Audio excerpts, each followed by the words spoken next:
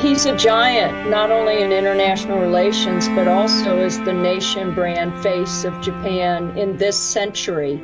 Keep in mind, he first became prime minister way back when, in '06, and he could only serve for a year due to a chronic health condition. He stepped down, then 6 years later, he came back, and he was really taking off with Abenomics, Womenomics, with some various statesmen, even though he wasn't that old, born in 1954 and died suddenly at age 67.